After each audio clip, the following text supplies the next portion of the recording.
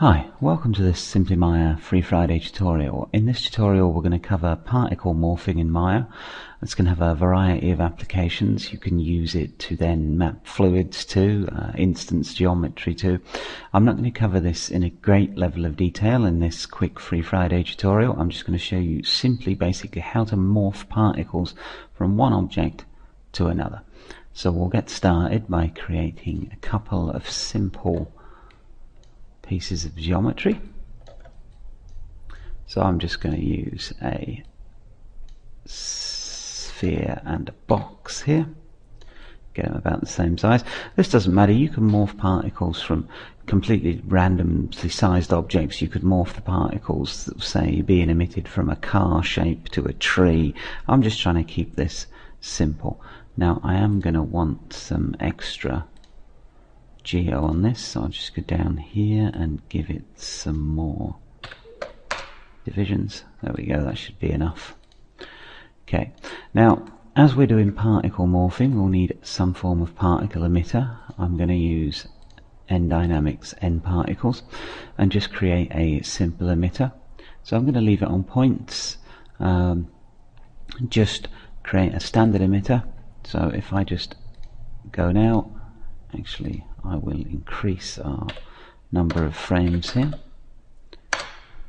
so we can get a better look at this in the viewport. And as you can see, our particles are falling straight through the floor. This is because in n-dynamics the nucleus solver has gravity turned on by default. I think we'll turn that off. Just get rid of our grid here.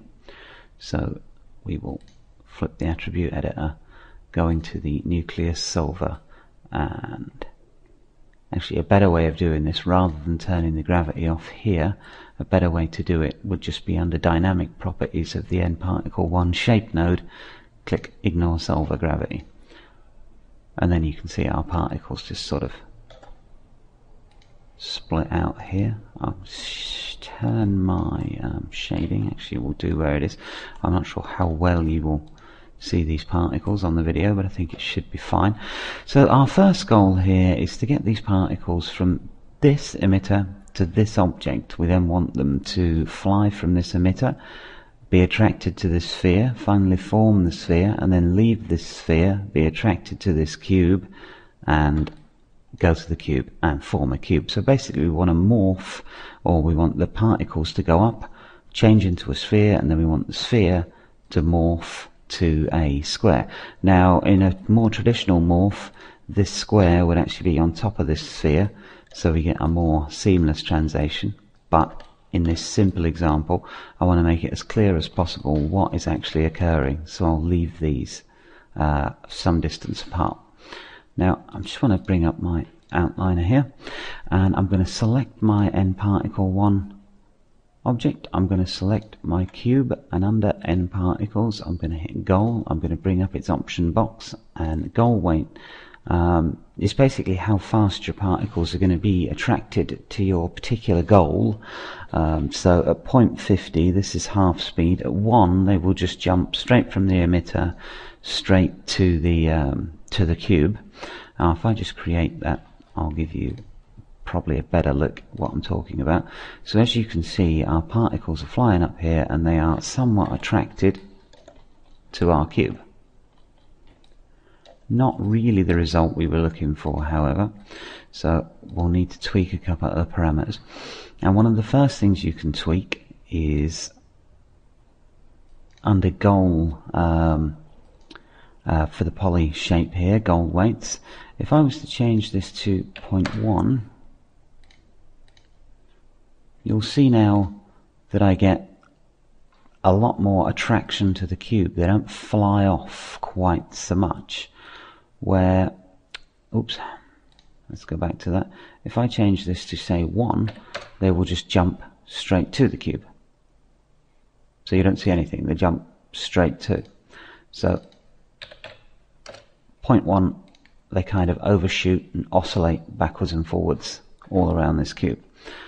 Now we want them to kind of shoot up there, have a nice sort of oscillation for a small time, and then map perfectly to this cube. Couple of ways we can do this. One of the simplest is to go under the nParticle shape and under its dynamic properties change its conserve value. I'll go 0.2 and you'll see what this does. So we got this much slower approach. This is probably a bit too low. 0.9, this can be quite a sensitive value. The difference between 0.9 and 0.95 should be quite great. I'll show you what I mean. So there we go, we're going up to our cube, albeit a bit slowly.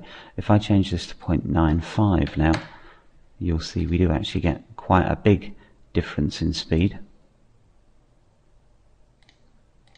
Okay, so 0.99, and you should see again quite a big jump in the reaction we get.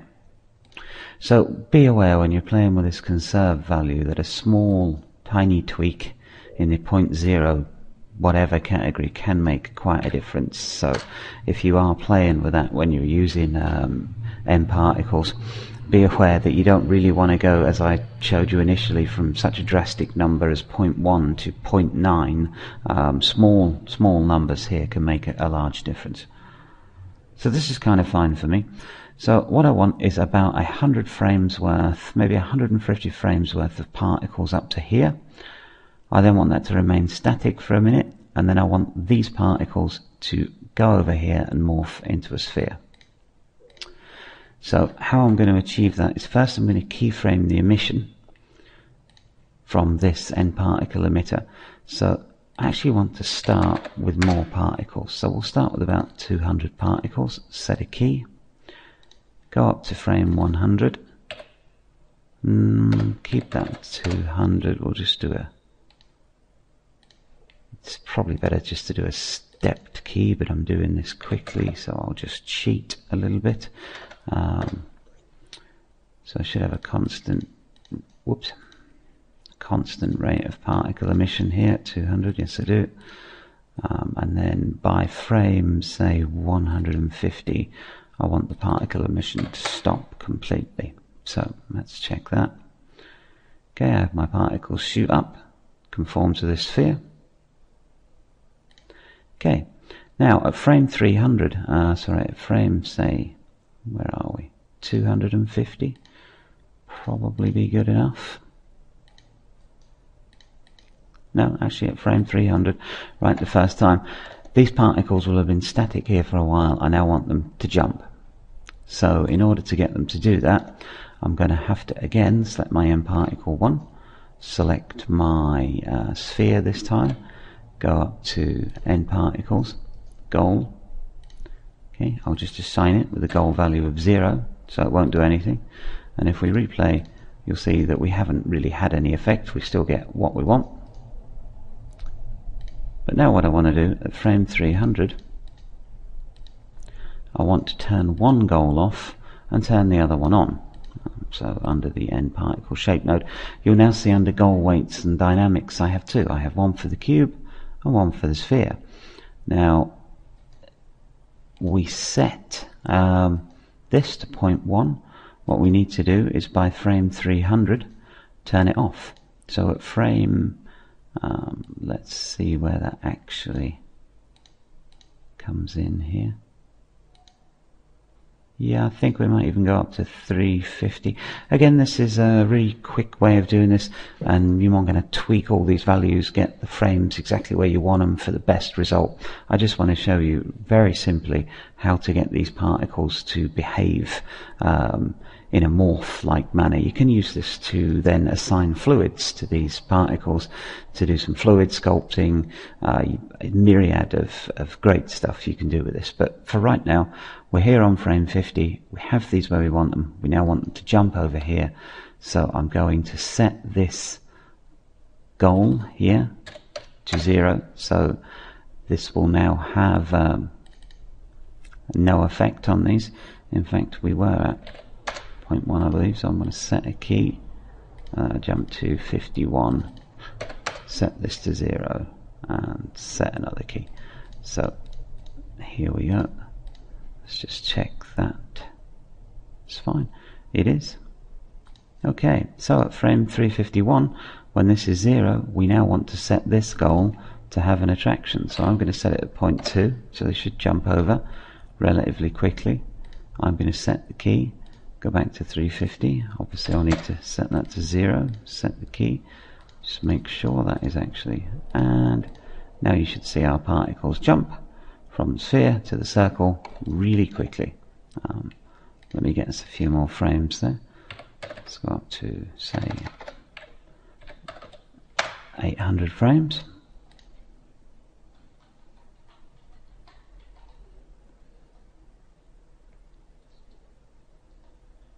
Okay, and now we simply morph from circle to sphere. Now obviously if I set this goal weight here, I believe it was keyed on frame 351, which would be here. I'll set it to 0.1 so we're not doing quite such a quick jump between the two.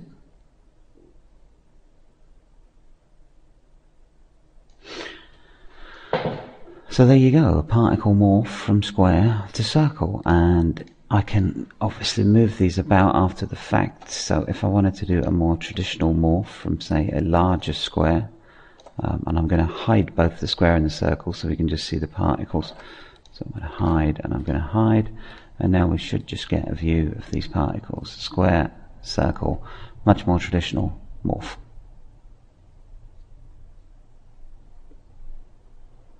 Okay, I hope that's been an introduction to you to goal-orientated particles within Maya. As I say, a ton of stuff you can do with that. I hope you experiment.